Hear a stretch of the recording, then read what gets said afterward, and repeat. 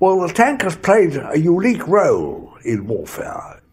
Without the tank and its mobility and its gun power and its armour, none of the victories would have been possible.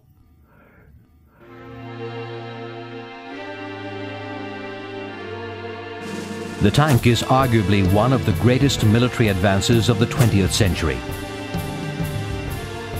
This film tells the story of how the tank has transformed warfare, dramatically rewriting military strategy and tactics in the process. But how did cavalry evolve from mammal to machine? Since the ancient world, great battles have been fought and won with the support of the horse. Crimea sees the use of shock tactics on the battlefield. The Inniskillings lead a powerful charge against a huge force of Russian Cossacks. But the days of horse cavalry are numbered. The 20th century brings barbed wire, artillery and machine guns. The horse is at last outmatched. To win, you must adapt. Cavalry would have to evolve to survive.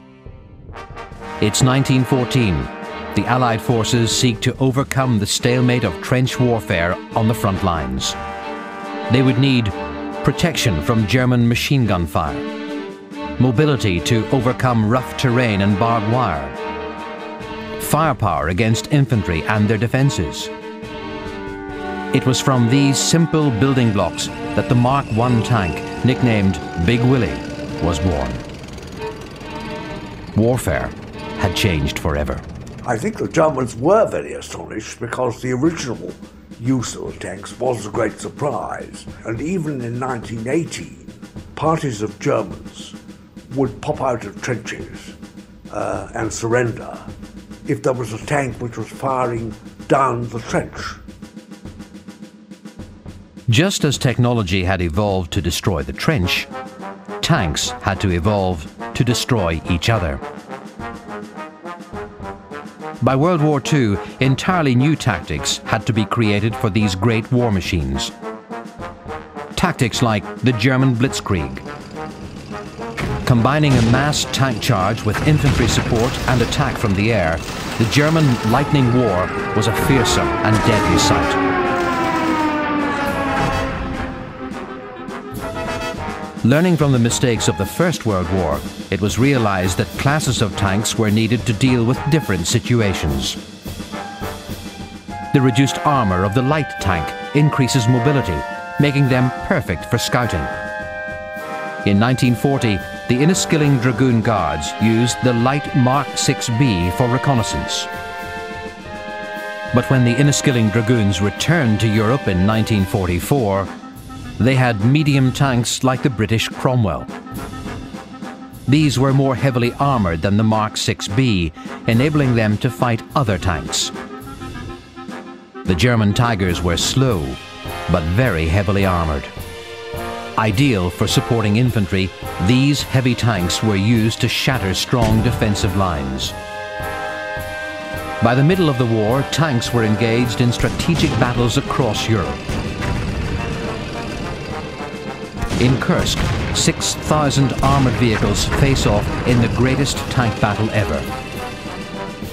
In the North African desert, British tanks are victorious against the German and Italian forces led by Rommel. In France, the Allies advance across Europe following the D-Day invasion. They force the German army back through Europe. It's 1945. The war is over. But the arms race between the Soviets and the Western powers across the Iron Curtain begins. It's the start of the Cold War. Fear of another world war hangs over both sides. Each struggles to develop increasingly heavier tanks in case war breaks out. The Soviets produced T-54s and T-62s in mammoth numbers. And the British developed more sophisticated tanks in response. The Centurion, the Chieftain, and the Challenger. I think the most significant advances have been in the range of engagement and the armor-piercing capability.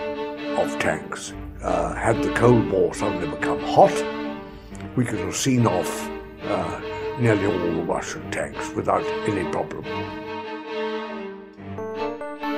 Technology is still developing. The creation of the helicopter gunship has opened up fresh strategic options on the battlefield. Its mobility and gun power make the helicopter a powerful addition to the team. In just a century, cavalry has changed beyond recognition. It has continued to evolve and adapt, remaining a force to be reckoned with. There is no doubt in my mind that the tank will go on, but there are those who try and say that the day of the tank is over.